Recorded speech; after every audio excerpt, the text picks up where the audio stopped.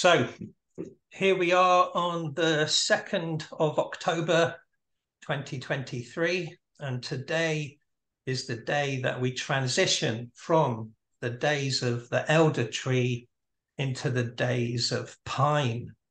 And I'm going to bring up a PowerPoint presentation and talk us through the really interesting symbolisms of pine's time of year. And it's also the first tree of the final aicme. So we're into the final quarter of the year now. And pine is the pioneer for that. So where am I? Big. Right. So as far as the British Isles is concerned, there's one primary type of pine tree, and that is the Scots pine or the Scotch pine, Scots pine. There are about 150 different species of pine throughout the world, but for the British Isles, the native pine is the Scots pine. And in the Ogham, the days of pine are from the 9th degree of Libra to the 27th degree of Libra. So it's the only tree that is completely Libra. So its star law is all about Libra, of course. Now, the main thing of Libra is that when the sun enters a sign of Libra, that's the autumn equinox. So it was during the days of the elder tree that we have the autumn equinox. And when those days finished, we're into the days of pine, and pine is the first tree of the final quarter. So just to go over a bit of basic star law, this diagram, the circle is the year, and there's two pillars. So on the left, there's a dark pillar, and that's the winter solstice. And on the right, there's a white pillar, that's the summer solstice. So they're the extremes of the year, the longest day and the longest night, if you like. But bisecting them is the equinox line. So close to us in the foreground, it says Aries. So when the sun enters the 30 degrees of Aries, that's the spring equinox. And it's opposite when the sun enters the 30 degrees of Libra, that's the autumn equinox. But simplistically then, the sun and the solstices and equinoxes, they divide the year into two halves, if you like. There's the lighter half of the year when the daylight hours are longer, and then there's the darker half of the year when the nighttime hours are longer. So the equinox is the dividing line for that. So here's how it fits on the Ogham Grove year wheel. You can see there's a horizontal bar between the ash tree and the elder tree, left and right. That's your equinox line. So the ash tree holds the spring equinox, the elder tree, the autumn equinox. And so you can see how the Ogham is divided into 4 quarters, but it's literally 2 halves as well. So we've just spent 6 months in the lighter half of the year, and now we're into the 6 months of the darker half of the year. So here's a close-up of the lower aicme, the ones that are in the darker half of the year. So up by the right-hand side, you can see it says Libra, and pine is right there as the first tree of the final aicme, and it will take us to gorse, heather, aspen, and then yew. Now, that's the end of the year and the rebirth of the sun at winter solstice. And then the first aicme of a new wheel begins with the birch tree. But what's interesting with this final quarter is it begins with an evergreen tree, the pine tree, and it concludes with an evergreen tree, the yew tree. So it's the only aicme that begins and ends with an evergreen tree. and it almost sets the scene for its nature, you know, the evergreen being well, but the spirit world or the eternal, immortal world. So we're going to look at some of those ideas. And so born of the autumn equinox, the final aicme also holds Samhain and concludes with the winter solstice. And at Samhain, there's gorse and heather, which are specifically unique to wild heathland. So it's perfect for the lore of the wild hunt, which is a big Celtic motif, of course. So that's definitely the theatre or theme of this quarter. So you can see how pine is preparatory to the wild hunt, and that's quite significant. I'll come back to that. So I want to draw your attention to this. This is a page from the Book of Ballymote. This is the compilation of Ogham manuscripts that were compiled in 1390 AD. Now, the famous symbol is the one in the middle, the concentric circles. That's commonly known as Fionn's window or Fionn's ridgepole. But I want to draw your attention to the smaller circle on the right-hand side. There's actually a circle cut into 4 quarters, and inside each quarter there are dots and what looks like a lowercase letter C for cat. And if you look at the top left-hand quarter, you'll see there's dot, dot, and 1 C, and then dot, dot, dot, dot, and 2 C's, and then it goes round the corner and there's 3 C's and then 4 C's. And it's kind of drawing your attention to a spiral that for the top left-hand corner goes anti-clockwise. It runs along the horizontal bar, then it goes up the vertical and around. It has this kind of spiral energy. And each quarter of this little wheel has a different emphasis. So here's a close-up and a tidier diagram. So what you actually have, the bottom left-hand corner is the first aicme. It's the aicme beef. Top left-hand corner is the second aicme. It's the Uatha aicme, the hawthorn one.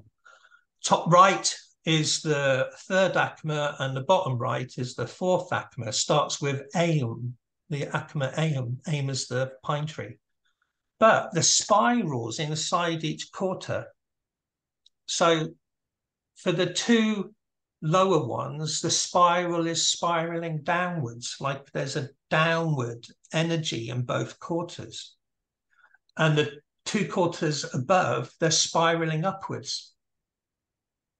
You know, so it's kind of like music or vibration that just energetically, the 2 lower quarters have a downward movement or a downward dance, and the 2 top quarters have an upward dance, you know, and that fits in with the basic pattern here, where the 2 lower ones are below the equinox line. They're in the darker half of the year, and as opposed to the lighter upper part of the year.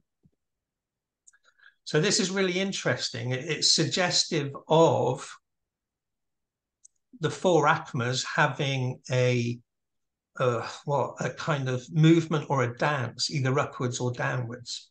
Now, this is a statue from Gaul, 3rd century Celtic statue. It's called the Reims altar, Romano-Celtic, but the main figure in the middle is Canunus, and below him is this red bull and a white stag. Now, the original statue is just the colour of stone. I've taken the liberty of painting them red and white. But the stag and the bull are the key ingredients then, if you like. Now, the logic with them is that the 2 creatures represent the 2 halves of the year. Simplistically, the bull is the lighter half, or the summertime half of the year. Because the bull is a domesticated animal, and it was the tractor of the ancient world. It's how you ploughed your fields. It's how you carried heavy loads on your carts and stuff, you know. So it was a friend to agricultural people in their farming way of life. The white stag, on the other hand, is the opposite time of year. It's not domesticated, it's wild, you know, and it lives free. And the activity of the winter time, or sort of going into winter and coming out of winter, was the season of the hunt, you know. And that goes against my grain because I've been a vegetarian for 25 years. But the Iron Age Celts, that's their worldview, you know. They were hunters, and so their symbolism is that. So then the stag represents the winter half of the year, and the bull represents the summer half of the year. Now, that's depicted way back long before the Reims altar in Gaul. You know, it's on the Gunderstruck cauldron with Cernunnos again. To the left of him, you'll see the stag, and behind the stag is the bull. So it's two Cernunnos altars, and they're far apart. One's in Sweden, one's in southern France, but Cernunnos with a stag and bull, and Cernunnos with a stag and bull. And they're centuries apart. So it tells you that this is a recurring motif, if you like. Just before I move on, the antlers of Cernunnos and the antlers of the stag deliberately make a W shape, and that's Cassiopeia, the great mother goddess of the Celts. So it kind of suggests some acknowledgement to the great mother, or maybe that Cernunnos is a consort of the goddess. They're just ideas, but it's a very deliberate W shape, which is shown on the Gunderstruck cauldron elsewhere. So another way of seeing the year in two halves then is, on the left-hand side is the star map of the Milky Way. In the lower area, there's a hexagon, and that's the winter hexagon. And the star lore story of the winter hexagon is the hunter and his hound. Now, those stars are in the night sky during the winter months. The hunter and his hound is a star lore motif all across the Northern Hemisphere, not just Europe, but all across the Northern Hemisphere. And at the top is the triangle of the summer birds, the three birds of the summertime. So the three birds of Rhiannon. They're the summer stars. So we're descending now into the darker months. We're descending into winter. So the winter stars of the hunter and his hound are going to start appearing as we get closer and closer to the winter solstice. In the middle between the summer triangle and the winter hexagon is the W shape. That's the mother goddess, made with the antlers of Cernunnos and his stag. The picture on the right, I called it Waiting for the Hunt, and it's deliberately pointing at what we're going into. So the elder tree took us to the autumn equinox, and then we've descended into the mysteries. Now we're on the other side of the equinox. The first theatre, the first song, the first story of this time of the year is the preparing for the hunt that's going to come for Samhain. So the three dogs are a nod to the dogs of the wild hunt, and I've also done threes to just kind of acknowledge Cerberus guarding the other world. And above the head of the dog on the left-hand side is the sign of Libra. And you go through those 6 zodiac signs of Libra, Scorpio, Sagittarius, winter solstice, Capricorn, Aquarius, Pisces, and then we're back into spring equinox and the lighter half of the year. So this is almost a map of the next 6 months, the next 6 zodiac signs that we're going to be hunting off towards. So taking those ideas on board, then the main symbol for the Celtic otherworld or the fairy tradition in the British Isles, and that includes Ireland, all of the British Isles, it is the white stag or the hart. You know, just like in the tales of Narnia, where Aslan the lion is the king of the beasts, you know, the white hart is that for all of the British Isles and the Isle of Ireland. You know, that the stag represents the wild. Now, that will make more sense a little bit further on, because there is the domestic reality and there is the wild reality. There is being wide awake physically and being in the outer world where it's tame and domesticated. And then there's the visionary world of being fast asleep or on a shamanic journey, and that's the wild as well. You know, all of those deep archetypal images of visions and dreams is also the wild, you know. So it's a time of year, but there's also states of reality, if you like, for the mind. In Brythonic mythology, the lord of the wild hunt is Gwyn ap Neath, and yeah, the painting of mine there on the left-hand side. His lore's wrapped up in Glastonbury folklore, but also Welsh folklore. Somerset was Welsh before it was taken over by the Saxons, you know, so the old name for Glastonbury is Unis Witrin, the Isle of Glass, and the god, the pagan god of that area was the winter hunter.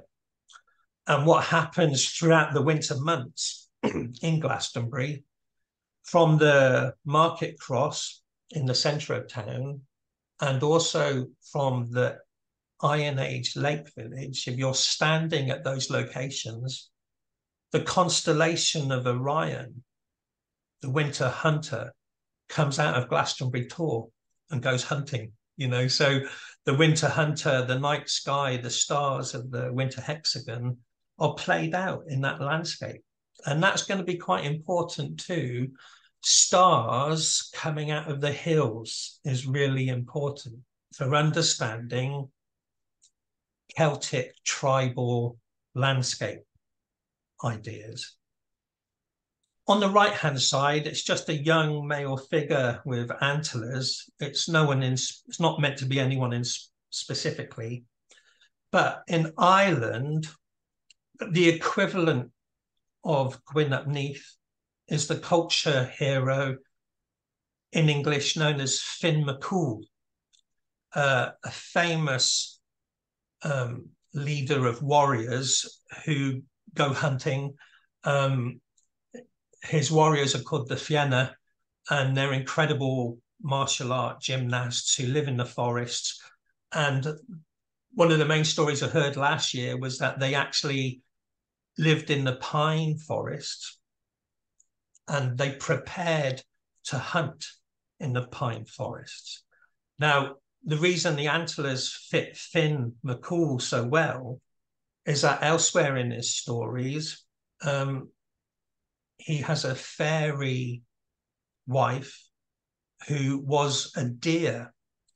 The story says that a bad druid turned her into a deer, and Fionn helps her become human, have a human form, and they fall in love and they're together. And she gets pregnant, but she gets taken away by the bad druid, and Fionn loses her. You know, he pines for her, he can't find her, he goes looking for her.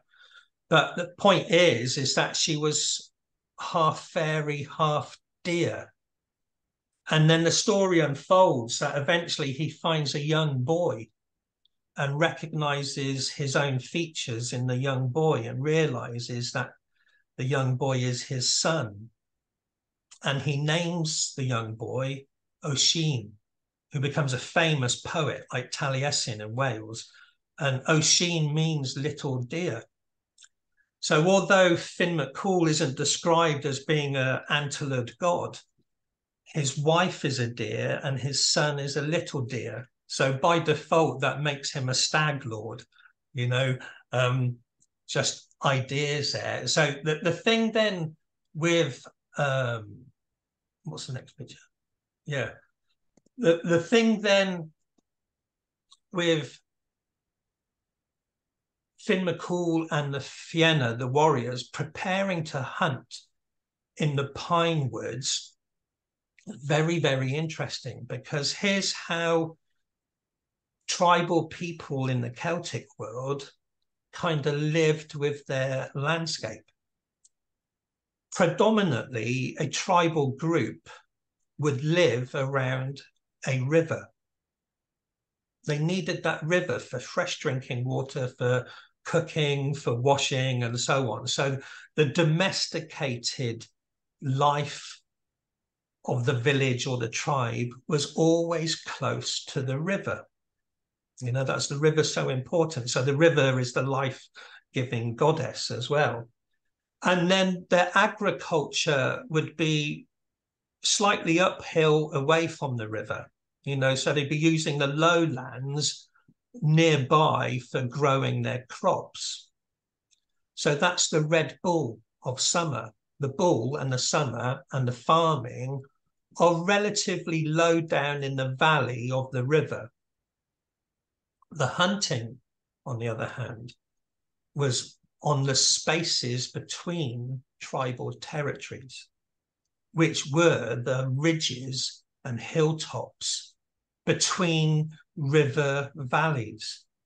So the hunting activities of tribal groups happened in the hilltops, and the hilltops were predominantly the pine trees, you know. So the landscape then is defining things. You're living by the river because the river is the river of life. And then you're farming close to your village. And then a bit higher up the hill, animals will be grazing, sheep and goats and cows. And then way up high is the pine trees and the wild hunt, and hunting animals that are not domesticated, like the deer sort of thing. So that's interesting then, that if you think of being down in the valley and looking at the stars and the winter hunter coming out of the hill, you know, the stars are directly above the pine trees. The pine trees are some sort of liminal space between the normal everyday world and the star world, the spirit world. You know, the pine trees are there. Now, the reason I put this book cover in, it's a quirky book about a chap called Tony Wedd, who, as the title says, was a New Age pioneer. But if you look at the front cover, it's got pine trees silhouetted on it. And the reason for that is a strange observation that Tony Wedd made, I think back in the 1970s. And it was this, it was that for the most part, not always, but most of the time, when there were reported sightings of UFOs, they were above pine trees on hilltops.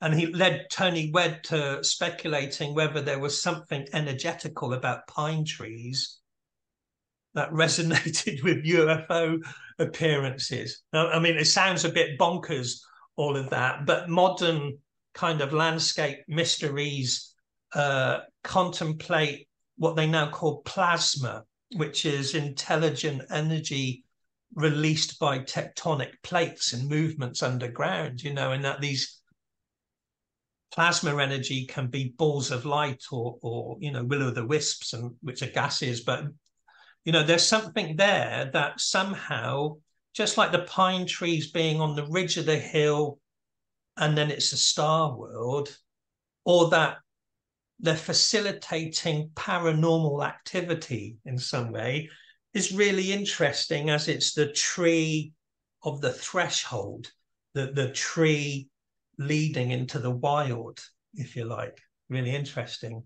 So energetically in the body, there's also those processes going on. First of all, we're into Libra, and Libra corresponds with your kidneys, and the kidneys is the kind of production of life force and chi for your lower cauldron. But what's happened then throughout the year, as far as the anatomy of the zodiac goes, you know, from the winter solstice, energy rises up the spinal cord to the back of the neck, to the pineal gland for summer solstice. And that was the last aicme, born of summer solstice. So then the previous aicme, there's the beginning of this descending of energy from Cancer the crab and Leo the lion. There's this kind of energy coming down from the pineal gland into Leo governing the heart to the middle cauldron. And then from Leo and the middle cauldron, energy descends into Virgo, and Virgo is your intestines and your digestive system. So the granary floor of Virgo, the cereal goddess, that's the bread in the belly, the grain in the belly, if you like, you know. And then we're into Libra. So then we've gone from Leo, the heart, to Virgo, the digestive system, into Libra, the kidneys. So we've descended energetically towards the power production of the lower cauldron. And then at Samhain, Scorpio, we're into the genitals. And then we're going further down into the bones of the feet and down to eventually to the soles of the feet and Pisces the fish. But there's this kind of sinking downwards into the lower. The yin-yang symbol fits the cycle of the Celtic year quite well. So on the left, you've got the autumn equinox. And so at Lunacy, just below, you can see how the nights are getting darker, and then you get to autumn equinox, and then you're into the dark completely, and the winter solstice is at 12 o'clock. So Samhain is the heart of that darkness. That's where the wild hunt is. And then following the winter solstice, there's the stillness and the energy of rising, and then we're into Imbolc, and the lighter days are coming back, and then you're at spring equinox. But it's played out nicely. And the name Gwyn up Neath, the winter hunter, actually means white son of night. So that fits really well with the white circle inside the dark yin part of the yin and yang symbol. Now, what I wanted to draw attention to today is, like, later on, we do a little meditation, and this applies to meditating as well as going to sleep. So the space then between this world and the other world, this world and the fairy world, this world and the psychic paranormal world, or being awake and being asleep, it applies to all of it. There has to be a kind of liminal space between the realities, if you like. So this main circle here is the pattern of sleep. So the whiter half at the top is being wide awake, you know, and then when you fall asleep, the arrow coming down on the right-hand side, the liminal space between being awake and being asleep is called the hypnagogic space. Easy to remember because it's got go in it. So you're going to sleep. So hypnagogic. The dreams you have in that hypnagogic area are the weird dreams. They tend to be jumbly and garbled, and it's very much the kind of brain defragmenting all of the stuff of the day that's just happened. You know, it can be visionary. It's visionary with shamanic things, but generally speaking, as a normal sleep pattern, it's the brain defragmenting and garbling things and just letting stuff go and jingling it around. When you get right down to the bottom of the circle, you're in deep sleep, and in deep sleep, there's no dreaming at all. That's what the brain wave is, the delta wave, this deep restorative healing, not dreaming. Now, apparently, most people dream 4 times a night, whether they remember the dreams or not. You know, that generally happens 4 times a night, whether you remember it or not. So you're not in deep sleep all the time. You're hovering between delta and theta. The theta is the dreaming space. So your brain is still kind of active because you're dreaming, or you're having shamanic visions. You know, you're seeing stuff, you're experiencing things. Whereas in delta, you're out. You're completely out. You know, your brain is just snoring its head off. So the theta brain waves are the dreams and the visions. So when we do a meditation, we're trying to relax the brain down to the theta brain waves to try and see some dreaming imagery. On the left-hand side, when you're waking up, that's the hypnopompic area. And that's really interesting because generally speaking, just as much as the hypnagogic threshold is garbled dreams, the hypnopompic is very different. It's when you might wake up with premonitions. Musicians will wake up with a whole song in their head, or an artist will have a picture in their mind, or a poet will have lines of verse, you know, that somehow during the hypnopompic threshold between the sleep and awake, you're getting guidance from somewhere. You know, you're getting treasures from somewhere, the other world, or whatever you want to call it, the inner world. And the brain needs to do that. Now, so we're drifting in and out of delta and theta at least 4 times a night on average for most people.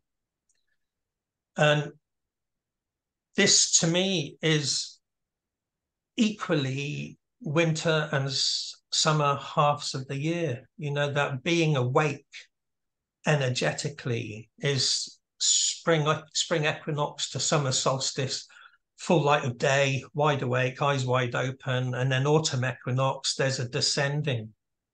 The nights are getting darker and all the rest of it, you know, and that's exactly the same as going to sleep energetically, you know. So the wide awake half of the wheel is all of the farming and the busy activity, and then the darker months are not like that. So back to Fionn McCool and the Fianna, the warriors of Ireland that lived on the ridges between tribal territories. They defended the land, but they lived wild in the forests on the hilltops, you know, and they would do the hunting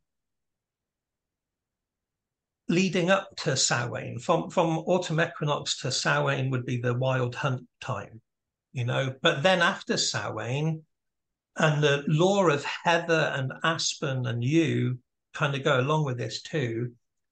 Even Fionn McCool and the Fianna, they would retire. They would retire from the hilltops, and during the winter months, they would live in a village. That they would winter in a village or a tribal group next to a river because it's far too harsh, far too cold, and the villagers would look after them because they'd been defending them all year round, you know. So for the winter months, they get to snuggle up into a house and then keep nice and warm. And then, I guess around about Imbolc or spring equinox, they go back to the wild. They go back to hunting on the hilltops and stuff. So there is that kind of law in Celtic culture, which can also be applied to one's brain and one's mentality of being awake in consensus reality, and then being in the other world or the inner world with your dream, visionary, spirit world reality, you know. quite interesting.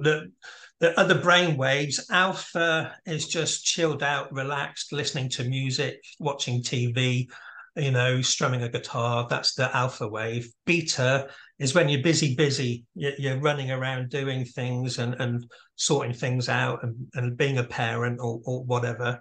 And most people are either beta or alpha. And then once in a while can happen, you can get into the gamma waves, and that's visionary, that's inspired consciousness, or you could even say imbus or arwen. But so the brain then, as well as being awake and going to sleep and waking up again, it can also go from gamma to beta to alpha to theta and to delta. You know, all of those things are happening in a 24-hour cycle, you know, and that relates to the year too. Anyway, enough of that. It's just some ideas about preparing to hunt and the wild hunters in the hilltops and the pine ridges. So pine medicine then. The main medicine from the pine tree is its needles. And the needles you can buy online is pine needle tea. They're very, very high in vitamin C. Apparently 5 times higher than lemon and orange, you know, so better vitamin C than the citrus fruits. Also high in vitamin A, which is good for your eyesight. So what pine needle tea benefits is it benefits allergies, general immunity boost. It's an antidepressant. It reduces high blood pressure. It's good for coughs and colds, sore throats. Primarily, it cleanses the lungs and eases respiratory problems. So if you've got asthma or something, it's going to help with breathing, or if you've got bronchitis or something, it's going to help loosen up the lungs and get the breath back in. So that's the medicine from the pine tree, from its needles, and that can be harvested and done all year round. Lots of mushrooms grow under pine trees, loads of them. So I just chose one, which is quite a common one, and that's the Chanterelle mushroom. It's an edible mushroom. It's not a hallucinogenic one, even though it looks a bit weird.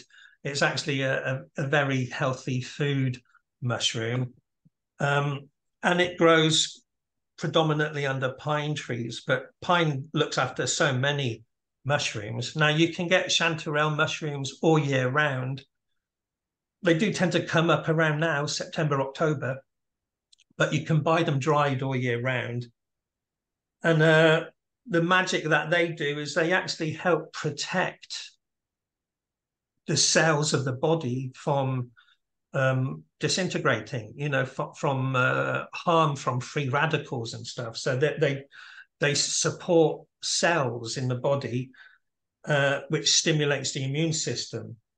And they're high in all sorts of B vitamins, and they've been proven to help against some, not all, but some cancers. So rather special mushroom. Throughout the year, all of these mushrooms, the health benefits are astounding, really. If they're not anti-tumor and anti-cancer, they're helping the brain, and they're helping with Alzheimer's and dementia and things like that. So we really need more mushrooms in our life. So now we're into October. I couldn't pick a wild flower. You know, they're just not. There might be some very obscure ones, but there's no common wild flowers now. That everything's kind of dying off. So I went back to thinking about Ceridwen and her cauldron, because that was the initial inspiration for looking at wild flowers and herbal medicine throughout the year. And what the story actually says, rather than flowers, in the English translation by Lady Charlotte Guest, it actually says all charm-bearing herbs. So I thought about that. So it's not necessarily flowers of that moment in time, but what are the charm-bearing herbs available during the days of pine? So then I went outside the box a little bit and I thought, well, instead of looking at what wildflowers there are now, because as we get closer to winter solstice, there's going to be less and less. I thought, well, what foraging is available? What's the foraging right now? And I took these photographs today. All of the following photographs I took today. Of course, everywhere is different. So I'm on the island of Guernsey, and foraging available in Cornwall and Somerset is going to be different to what's available in Scotland and Ireland. So everyone's neck of the wood and in other countries across the world. So it is very subjective. This is just what's in my neck of the woods at the moment that's available for foraging. Now, this wonderful old girl is on the farm where I work, and we call her Old Mother Chestnut. It's like an old winter hag with antlers, but she's brilliant, and she's very, very old. If you look to the right of her, you can see the rest of her trunk. She's much wider than her face looks. She's hundreds and hundreds of years old. And just below her on the ground are chestnuts. They're falling off the tree right now. These ones are a bit small. They're not ideal for cooking. You want them a bit bigger, but these are the early ones falling off a bit prematurely. But they're a great food source, the sweet chestnut. And throughout the next few weeks is the perfect time to go gathering them. Don't confuse them with horse chestnut. These are sweet chestnut. And they're full of nutritious things, lots of vitamins and minerals. Specifically, they're good for the heart, and they have anti-cancer properties. They're a great food. I like them roasted, and I put a little bit of gravy with them, and I've made chestnut pasties with them. They're great. Apples, of course, this is on the farm. We've got apple trees, and the apples are ready for picking. So many health benefits of apple, of course. The famous thing, an apple a day keeps a doctor away. One of the things that it does is it stabilizes blood sugar levels. So for people with diabetes, this is a great thing. You should have 2 or 3 apples a day to stabilize your blood sugar levels, which is strange because it is a fruit. It has fructose, but if you eat the whole apple, don't drink apple juice, but drink the whole apple and have the fiber with it. It will stabilize blood sugar levels. Also chew the pips. The pips are really good for you. Hawthorn is ready for gathering, the hawthorn berries. So we've already looked at the hawthorn tree, but that was back in the spring when it had blossoms. So here's the hawthorn berry, perfect for foraging right now. Well attested as being good for heart disease and the blood flow and circulation, and will also reduce high blood pressure.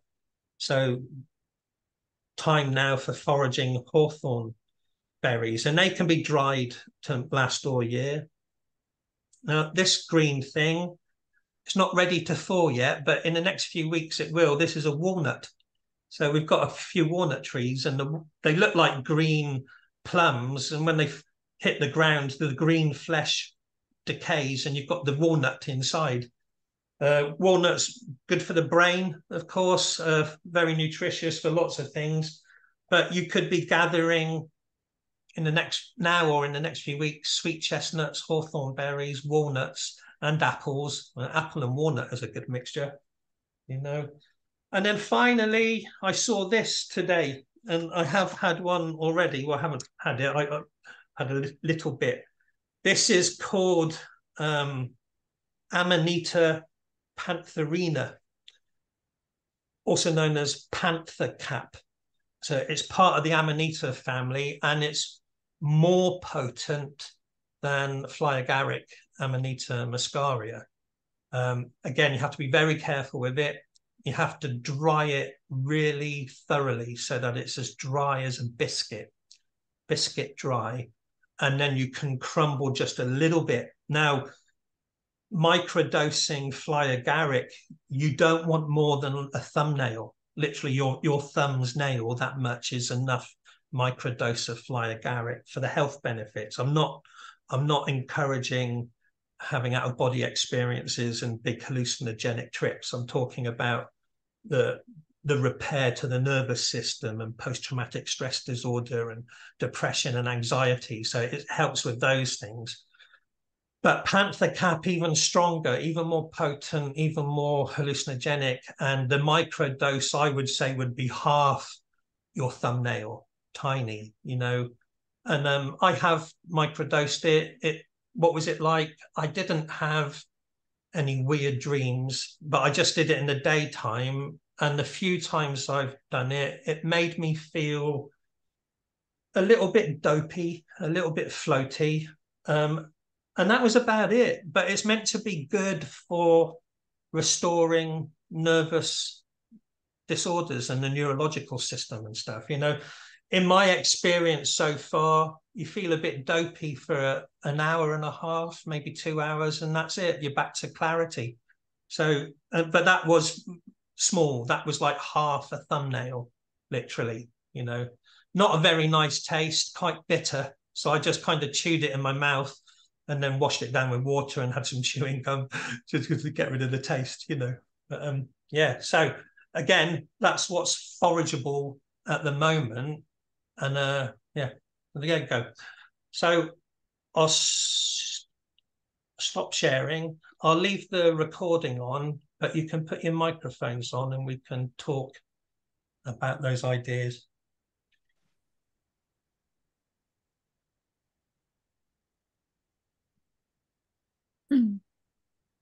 Well, one thing that jumped out at me was that you used the word "he's pining for something." You know, that phrase, and you know, that phrase, does that come from the pine tree, for example? I don't know. And Dionysus had a magic wand with a pine cone on the top. It was famous, isn't it? And it's meant to relate to the pineal gland at the top of the spine. Yeah. But the pine cone's been used in ancient Mesopotamia. You've got the bird-headed temple guards with little buckets and pine cones. And they're kind of sprinkling holy water on the temple. So that's long before the Eleusinian mysteries. So maybe that's desire. Pining for something. If you pine for something, is that desire? Then that would fit with Dionysius, and maybe not as much with Finn McCool's need for his wife to be back. But yeah, that makes sense. I'm sorry I'm talking so much, but I have another offering here, which is, it's interesting that right now we are in the time of year where people tend to get a cold. Like I just got one the other day, and the immune system is struggling with the seasonal transition and the changes of temperature and everything. And so here we have this incredibly beneficial pine needles that is just totally attending to these seasonal transition disorders, you know, also antidepressant. So, which is the, you know, the lowering of the light and stuff. So it's cleansing the lungs, easing respiration. I mean, I'm about ready to just go out right now and harvest me some pine needles. You know, I think that's what I need. We've got quite a few pine trees on the farm here, and you know, we've been gathering branches and fallen pine cones for the real fire, and there's such a brilliant firewood. You know, the pine cones are wonderful for getting the fire going as kindling when they're dry and stuff. So I'm thinking again of the hunters living on the ridges of the hills in the pine woods. They can make their camp. You know, you've got soft pine needles as a floor to sit on. You've got your campfire, you've got your pine cones for making the fire, and everything you need is there in the pine forest. I love the idea of walking in a pine forest and then giving off these wonderful sort of natural oils into the air, and you inhaling that, you know, what I can feel myself walking through and just, you know, inhaling these beautiful, is it pineal? I can't remember what they are, what the oils are, but they're really beneficial for the lungs and for, you know, antibacterial, antiviral. It's really what we need, you know, like you said, and right now. you know. Mm-hmm. Like thinking of mystery school teachings and esoteric teachings that you might teach students, I think there's external star law cosmology and there's internal cosmology as processes in the body. So from that perspective, the Milky Way is also the spinal cord, and the three birds of the summertime are the pineal gland and the crown chakra, and the winter hunter and the wild hunts down at the bottom, it's your root chakra and stuff. So there's this energetically, there's this descending into the wild hunt energetically into the lower cauldron, and then the salmon's leap will bring it all the way back up to the head. You know, that this cycle. So you have the year cycle, but there's also a cycle of breathing. And then I would extend that when you're doing a shamanic journey, you're literally descending, you're literally going, a shamanic journey is literally going on a wild hunt. You're going into the other world to hopefully bring back something beneficial for the tribe, aren't you? You know, that's the basic shamanic idea. And that brings me back to your chart, which was wonderful, about the sleep with the hypnagogic descent and everything. And at the bottom of the chart, you had delta, and at the very top of the chart, you had gamma. And if you think of it as the yin yang, because you mentioned, I've got a note here, gamma inspired consciousness, and then delta is, well, deep restoration, but it also contains potential for those. Yeah. I mean, that's interesting. Like from a Tai Chi background, and this is poetic rather than embodied, it's a poetic idea, but they talk about yin. So the very, very deepest, darkest, they talk about yin being the mother of yang. So the highest brilliance of the crown chakra is born of yin.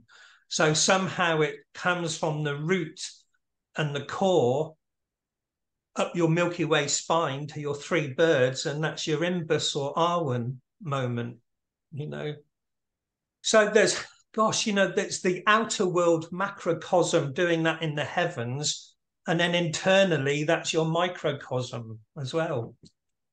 And it's all wisdom that tribal elders could teach by their river in their tribal land, isn't it? You know, amazing. It lined up perfectly. Yeah.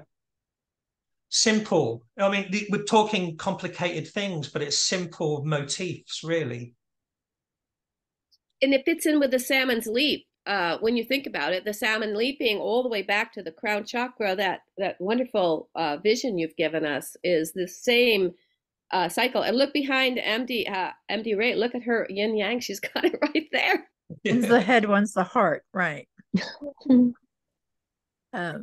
Yeah, I like the yin yang. I do Tai Chi Qigong every Monday. I got to, you know, I kind of saw the elder tree as the wise elder. And one of the things that I think that wisdom teaches the younger people is how to preserve things.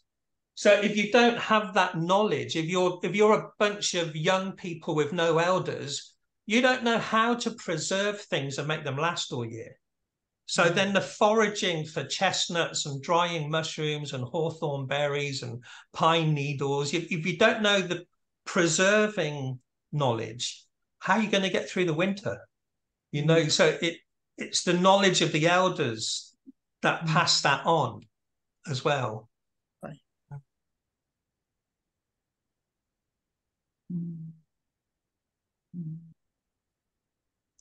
It's interesting. Yeah, I wanted to come back to, sorry. Andy, go on. Oh, thank you. Yeah, if you can hear me, hopefully. I was going to say this, going back to that thing with the, you know, the pines being on like in the liminal space between the waking and the sleeping, or between the other world and the kind of village world. And then going back to what I said or mentioned earlier before about the pine trees being all around the North Pole area. Yeah, brilliant. Of the Northern Hemisphere. It's quite trippy to think that, you know, how the realms kind of like got them around and what is actually beyond that, you know. I mean, we don't really know. Well, I don't anyway. It's quite an exciting thought to me. We got the pine trees all around the pole star area, which is the center of the heavenly kingdom, isn't it? It was everything, all these constellations are going around the pole star. Yeah. And then Totally. you're also going to have the northern lights and all that weird Yeah. spacey stuff going above the pine trees. Weird paranormal activity. Yeah. Yeah. I've often contemplated that trees are chi generators, that they don't just breathe for us, Yes. they generate chi. Is a belief I have. I can't prove it because it's hard to prove chi exists, but I see them as chi generators. And so it was really interesting to come across that New Age book about this guy who related pine trees to UFO sightings. I just thought that was quite fascinating. And another thing on that level is like the with pines being so straight in how they reach for heaven, from a yin yang perspective, it's like they're a tree that's most kind of in the heavenly energy because they're so directly reaching for heaven. Yeah. That's kind of how I've been thinking about it. And yeah, and then getting into some of the research about like anti-parasite stuff with the turpentines and people using turpentines to like cleanse from parasites basically. There's a you can search on YouTube for this woman called Dr. Andrew, it's Dr. Daniels, an African American woman.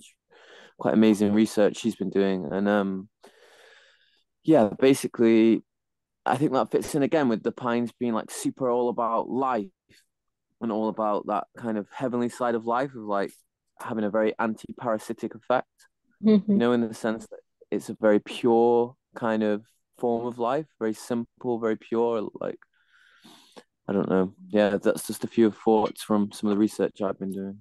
Yeah. All right, then it's nearly 8:15. So I'll stop recording. If you put your microphones off, we'll do the meditation to the pine tree.